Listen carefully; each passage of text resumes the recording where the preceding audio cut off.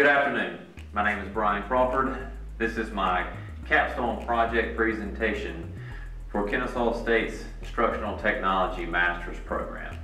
The title of my presentation is OneNote, the Central Resource Hub for Instruction. The purpose for the Capstone project was to increase teacher efficiency. I know for myself, when I thought about this project and I had to brainstorm on what was the approach that I was going to take and how was I going to utilize technology to accomplish this goal, the idea was not surrounded around the students. It was more surrounded around the teacher in himself and creating a positive learning environment.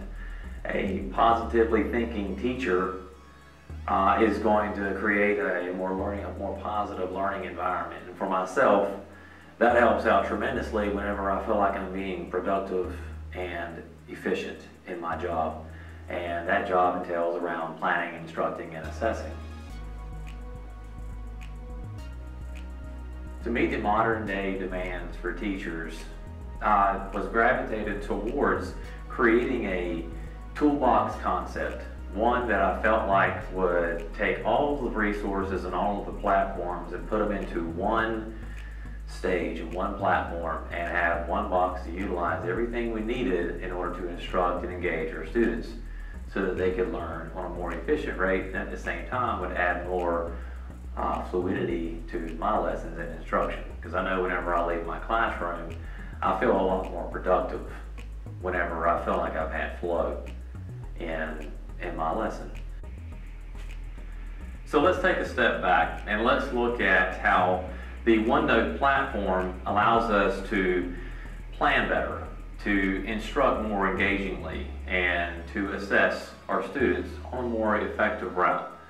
As far as planning is concerned and meeting the modern day demands, for planning, we got to make sure that we're creating higher order thinking, and we got to make sure that we are creating a highly engaging atmosphere whenever we're working through each lesson from day to day. And a lot of that takes place from research, and a lot of it goes from gut and how we function as a teacher, because teaching is a personality. And that's the great thing about some of the best teachers is the fact that they have very flexible personalities, but at the same time, on the same note, they absorb a variety of personalities as well and being able to connect with different types of students. So it's important for us to not only have our natural tendencies to lead, natural tendencies to instruct and to present a certain curriculum or content, but at the same time we got to make sure we're constantly researching and constantly staying up to speed as far as today's classroom. And you'll hear a lot of folks talking about the 21st century classroom, which is a big focus on why we're sitting here today with the OneNote platform and creating an instruction that gets away from the old school notebook and have everything that we need that makes us a successful teacher, and simply taking that same organization, that same attention to detail, and just transforming it into an online product. So going back to the focus on OneNote, this is our standard, this is standard one, and this is probably my most favorite tool of OneNote. And this was something that I had in my mind when I was like, all right, I want to create this toolbox that has all these concepts, it has everything in it, and I just go to one location, one hub, and I've got everything that I need to plan, to instruct, and to assess.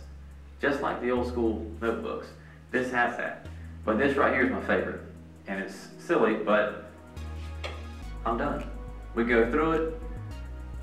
How do we do it? We assess our kids, do an informative assessment on a daily basis. We see how are they retaining the information, at what percent, how proficient is the instruction to the kids' understanding or the students' understanding of the material.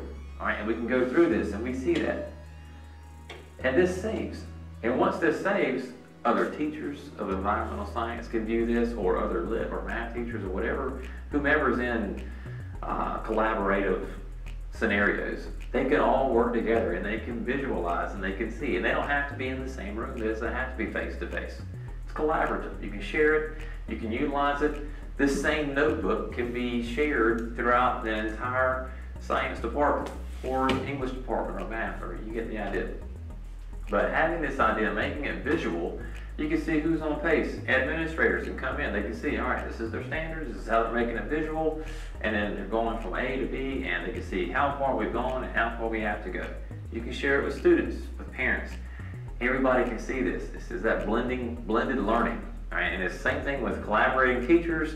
They don't have to share notebooks and make copies and all that. They just share this electronic platform, and everybody has access to it, from teachers to students to parents to administrators, and everybody's on the same page. And you don't have 4 or 5 different little check boxes to check off. You've got one product that's highly usable in the classroom and before instruction begins. So once we identify the standards that we're going to instruct and the students are going to learn, then we venture on and we talk about the learning targets. And this is a big focus with visible learning instruction and making sure that the students are able to see exactly what's the process. You tell them trust the process. They got to understand what the process is and where are we going. And I'll get into presenting the content as well, because as you see, for standard 1, we have our standard, we have our learning targets that we can check off and we can show progress. We have our success criteria, all right? And then we get into engaging strategies, and we can identify, and this is pretty broad, and teachers can see what's available. And we can expand on this. But hey, I use this activity all the time and it works. We could put it in here. And all you got to do is just create a little tag. It's basically a bullet that allows you to mark it off. And you can see, you know, are you using the same instructional strategies all the time? And if you are, and if it's functional, that's great. But if you're not seeing the progress that you want, go back and see how are you engaging the students, and we can break it up. And we can add a little flair. You can add a little flavor to your teaching performance on a day-to-day basis, and you can switch it up a little bit for your kids. Keeps them excited, and it keeps their mind ticking because there's a little surprise element there. And there's a lot of reward and being surprised in a good way, keeping the learning environment positive. All right, moving on. All right, I'll get into the curriculum content, and I'll focus on this in a minute, and that'll be part of instruction, make sure it's visible, and flipping back and two between how we're doing this and showing the standards and learning targets all in one as we present. Planning resources. Here's Bloom's taxonomy. Bloom's taxonomy is very effective. We've been using it for years, but making sure we're creating higher order thinking activities that expand the thought process. And it sounds silly, but whenever I'm talking to a lot of my students and my lower learning students, they may give a wrong answer to a question, and I praise that because at least they're thinking. And that the idea of just actually hearing a question and then thinking about what the possible answer could be from what the information that they do know, that's huge. And for a lot of my students, you know, it's really tough to try to get these students to think and just to give me something. And for this, you know, creating verbiage and ways to really get the kids to really understand. It's more for us than it is for the students, because it just simply gives us direction on how we're going to present the material, not only note-based and the information they need to have in their notebook to study, but also the activities that they'll perform in class that reinforce the concepts and the standards as we move throughout the standard.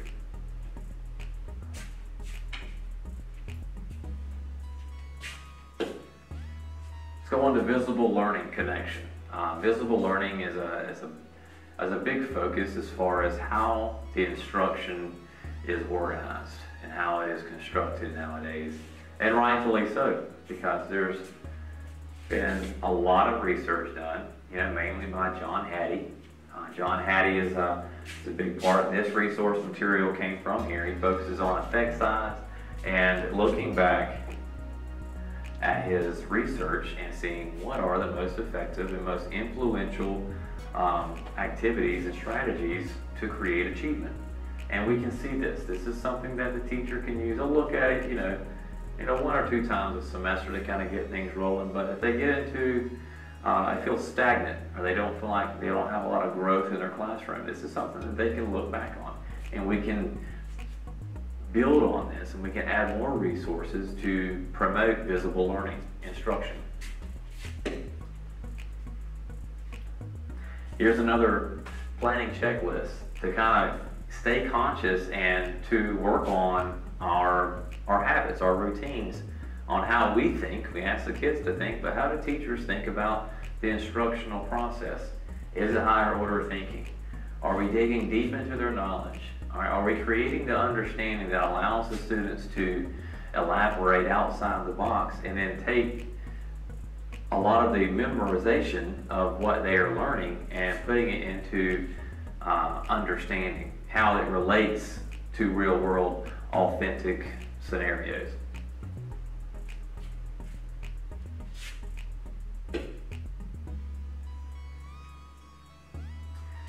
And we can go into engaging strategies as well. I reused this. This is a part of us as a tab in itself, but I also included it in each standard focus so that we can see evidence of how we're presenting each standard. For me, right along with planning comes our pirate preps and talking about narratives and reflections and writing and science. I think it's very important for students to be able to continuously be able to express the information that they research, that they read on a daily basis. And this pirate prep activity for us, for the Brunswick High Pirates, so we do an introduction to every lesson, and it's an article. It's could be a variety of things. I had a request for this article here, and it's GMOs, genetically modified organisms. And so the students will go through and we'll pick out important pieces of the article, and with Mimeo you can highlight important pieces that they can record into their pirate prep, and they'll just bullet 5 facts. It could be a question they'll generate from the article as well. So we'll get through with this pirate prep. It takes about 5 minutes for them to get it down. We may elaborate on some of the concepts, and some of the topics are pretty interesting because they're all current, and we're just trying to stay in the now with news today. Is getting outside of Brunswick, Georgia, and realizing that there is a world outside of what's going on. A lot of it's positive, some of it's negative, but at the same time, it's very dynamic.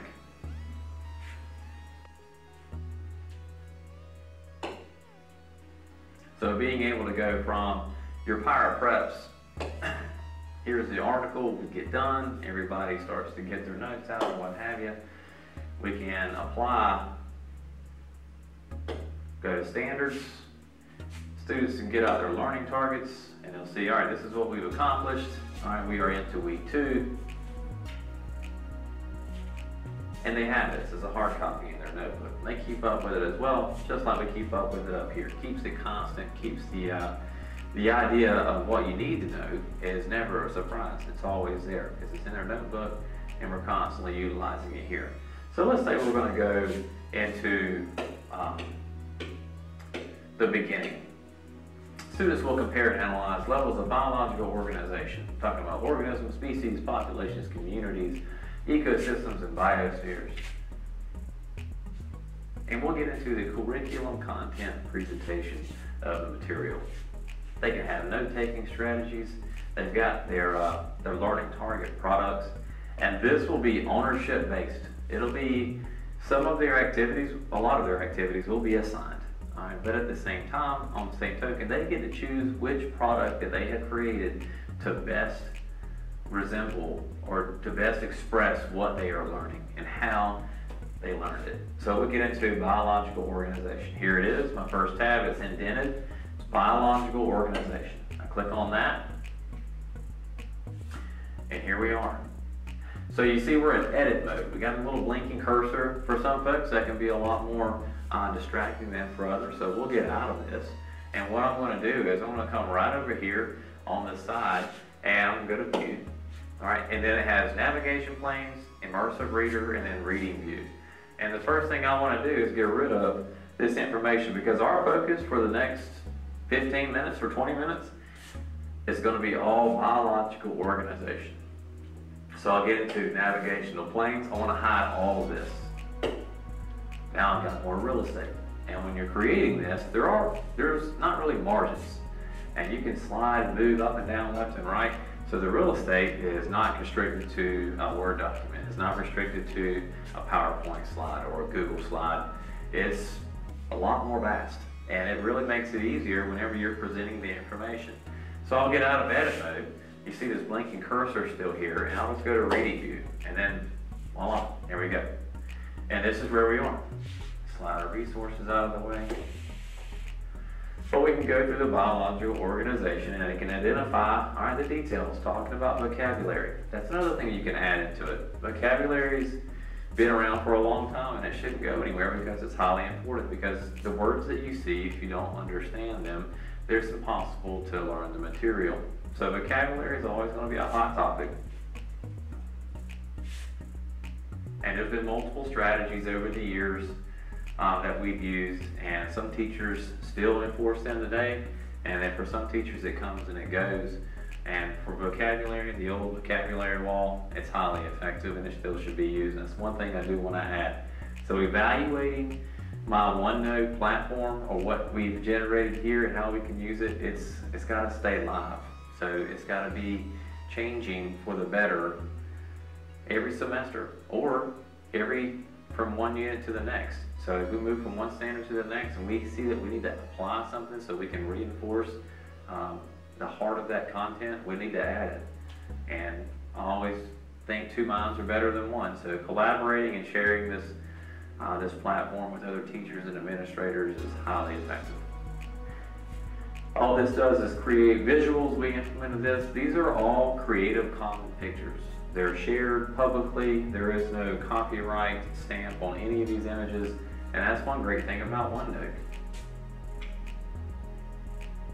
As far as videos, embedding a video, I have not figured out a way to embed a video. That's something I want to ensure, but you can easily apply a link, just like I did earlier with the articles and the pirate preps, and that can be attached to a video that you can easily use to help reinforce the instruction, whether it be 2 or 3 minute video, and students can create a thinking map or any kind of concept to show that what they saw, besides just creating 5 facts or 10 facts.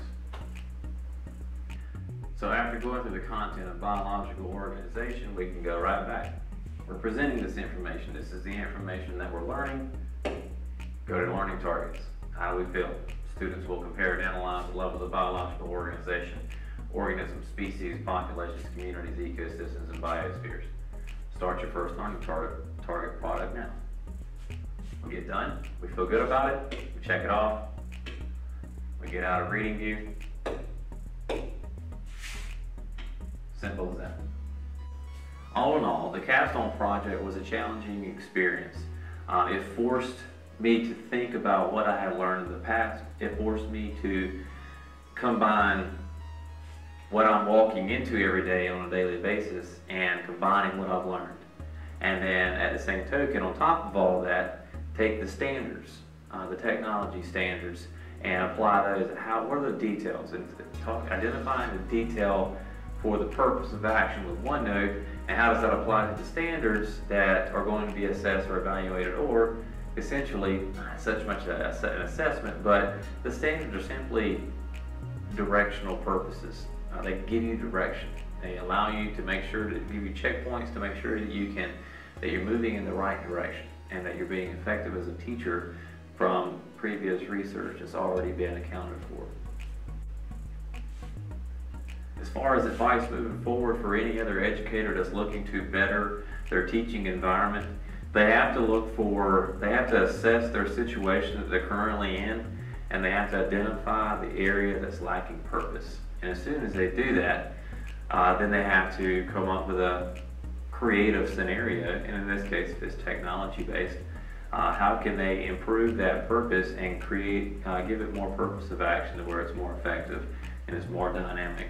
and the students can respond off of it or feed off of it moving forward.